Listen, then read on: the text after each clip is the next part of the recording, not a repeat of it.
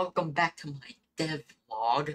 Um, so the AI pathfinding system I'm using is the Godot pathfinding system. The implementation of the AI pathfinding system I'm using is from Garbage's video. It will be linked in the description below if I remember to link it. I hope I remember to link it. But anyways, the system's kind of jank. It relies on timer, but the problem I'm running into is where the AI just refuses to move. It just doesn't move when I have timer values too low. If you know why this is, please comment down below. It will help me out, or contribute to the source code directly by GitHub.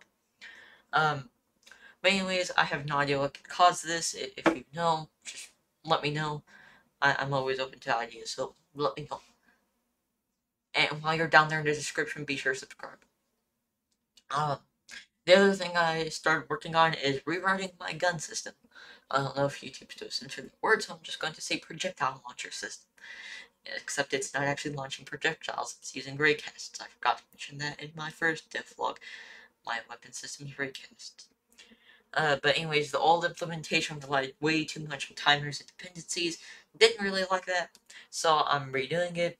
It's pretty much script-based now. Timer is script-based, function-based, all that.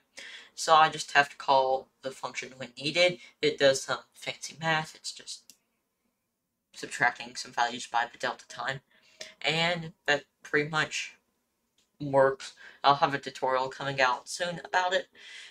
So subscribe, ring the bell for that. And if you want to take a look at the weapon code for yourself, the link will be in the description below, along with Garbage's video and that subscribe button. But that's pretty much all I worked on, so I can go ahead and move to the outro. Like I just said, source code's linked in the description below, along with all other mentioned videos. While you're down there, if you have a button that's red, be sure to subscribe.